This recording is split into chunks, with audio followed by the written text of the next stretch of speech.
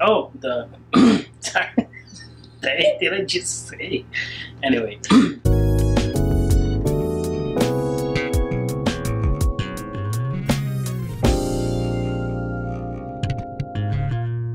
Basic.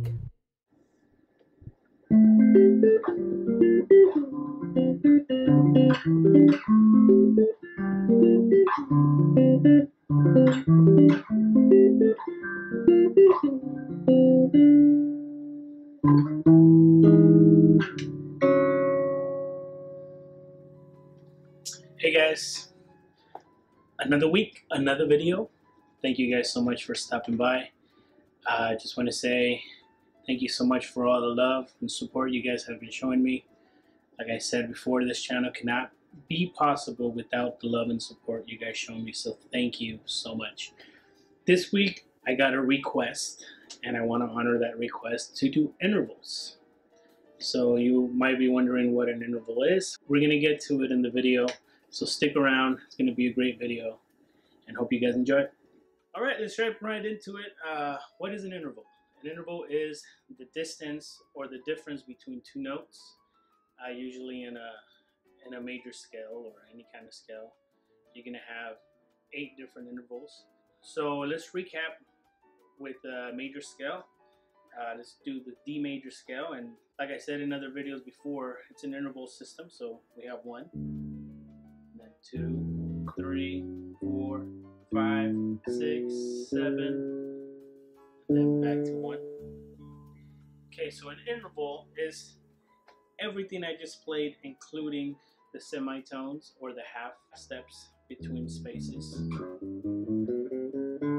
of like that. What would be our first interval would be a minor second, which is the smallest interval. It's the smallest one because it's the closest to the root. So you have your root note or your tonic, and you're going to go up half a step. That's a minor second. Usually it'll be a lot easier to see it on a piano, but we're bass players. This is basic, so we're going to stick with the bass. So minor second. And a really cool way to remember it is that the minor second is exactly the theme for the movie Jaws.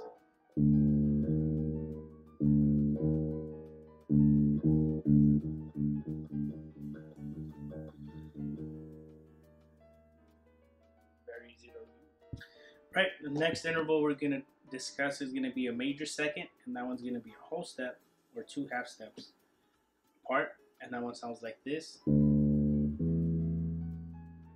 Okay, minor second,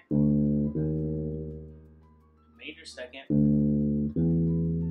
Okay, and a really cool way to remember this one is Happy Birthday, a Happy Birthday song. Everybody knows it, so.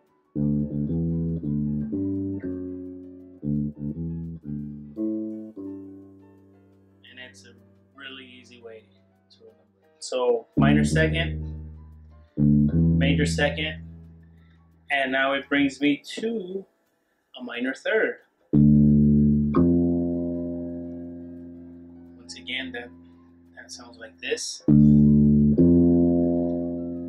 And the best way to remember that one, it is one of the, I guess, the lullabies to go to sleep. Go to sleep.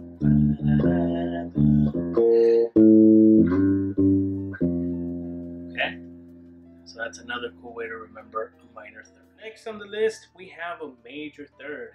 So let's recap minor third. Okay, and a major third sounds like this. And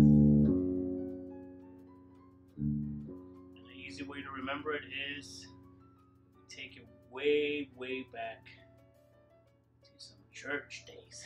We're gonna get, oh, when the saints go marching in. Or is it when the saints march in? Or when the saints go marching in? Something like that. But it's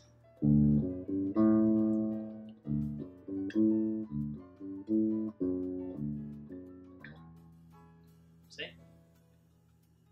Major third, minor third. The next interval, it's called the perfect fourth. And why is it perfect? the reason they call it a perfect fourth, so you got a perfect fourth, perfect fifth, and a perfect octave. The reason those are called perfects is because it doesn't matter if you're on a minor scale or a major scale, they do not change. They stay exactly the same. You got your second, your major second, it could be a minor second. You have a third, it could be a minor third. But fourths and fifths and the octave, they stay the same. So that's why they call it a perfect fourth, perfect fifth, and a perfect octave. And fourth sounds like this. So there's a few different ways. I've heard people remember it with "Here Comes the Bride." I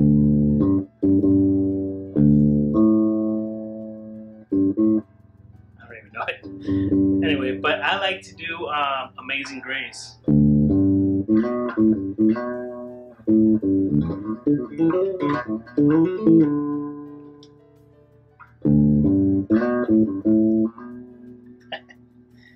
And that's the perfect fourth. And it brings us to the next interval, which is the perfect fifth. And the perfect fifth sounds like this. So you could do "Twinkle, Twinkle, Little Star."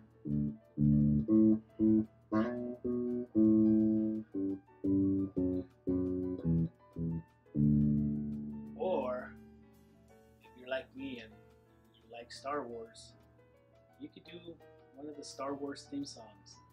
Okay, full disclosure, I'm not a huge Star Wars fan, so I don't even know what the song is called, but it works.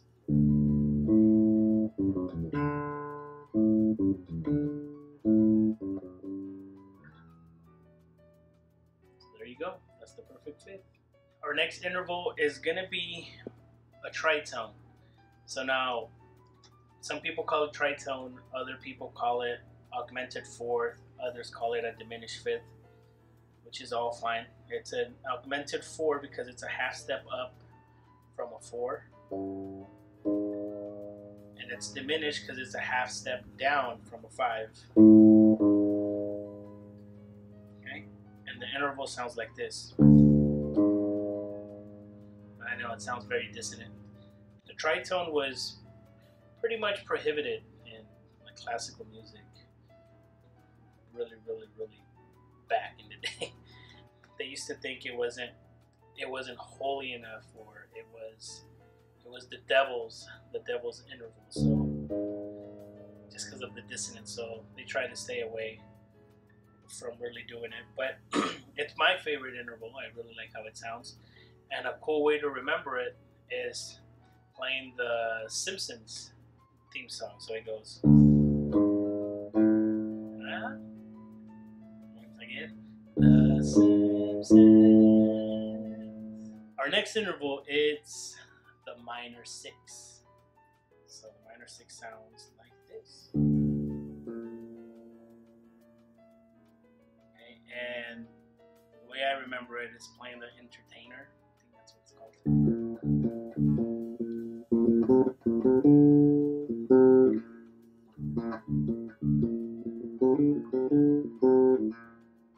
Our next interval is going to be the major six.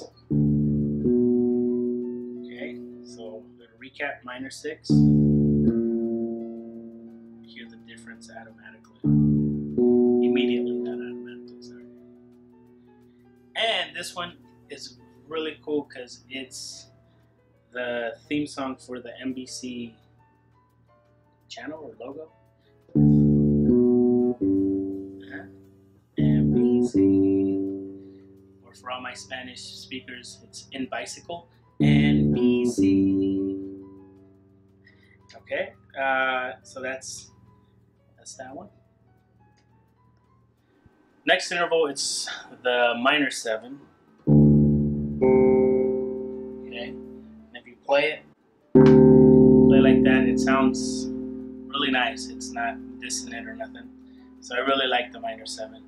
And this one, I remember a really good movie called West Side Story. It's like a musical. If you haven't seen it, go watch it. It's really good.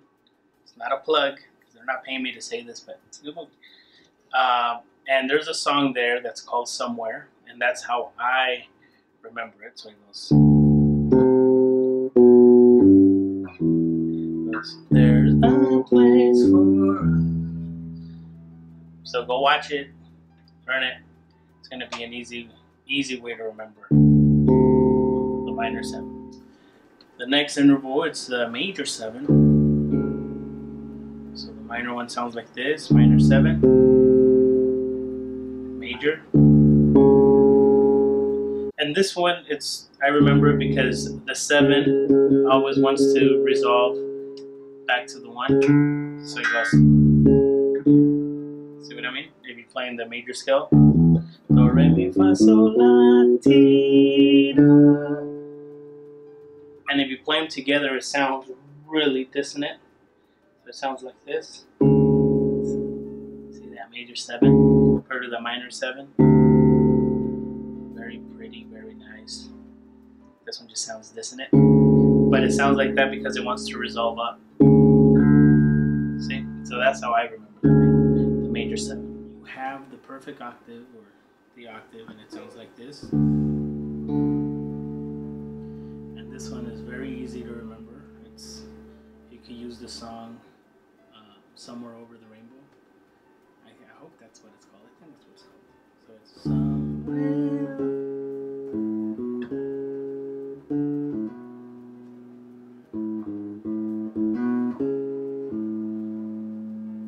There you have it.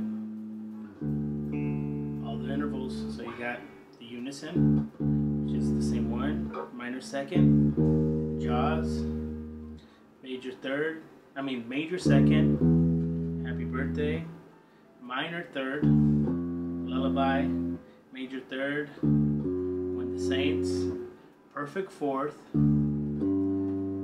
Amazing Grace, perfect 5th, Star Wars, Tritone, The Simpsons, minor 6, The Entertainer, major 6, NBC, minor 7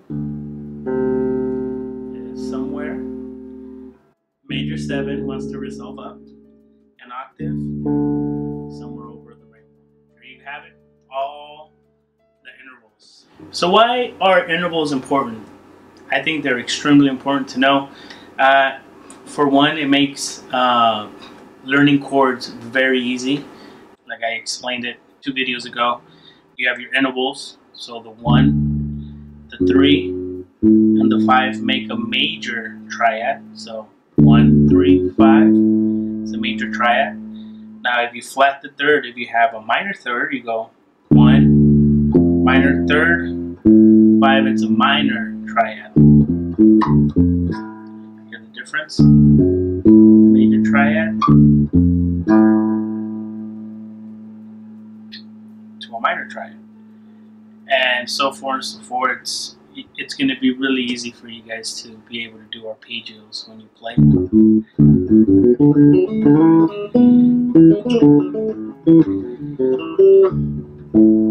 Okay, minors. And that's just going to open up a whole new vocabulary for you guys if you guys are soloing.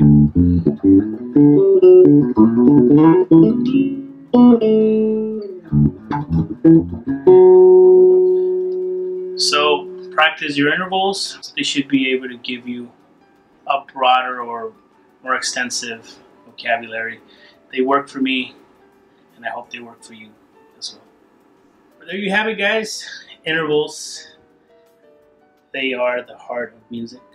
I love intervals and practice them all the time. I encourage you to memorize them, to learn them. Maybe in another video I'll explain descending intervals, because right now we only practice ascending. But they're incredibly useful.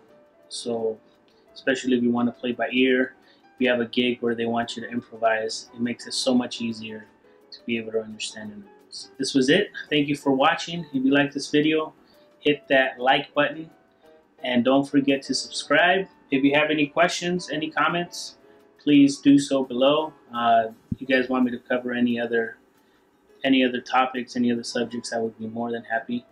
Thank you so much for asking, for commenting, and just looking forward to all you guys' comments. Don't forget to subscribe. See you guys next week. Remember, stay happy and keep it slappy.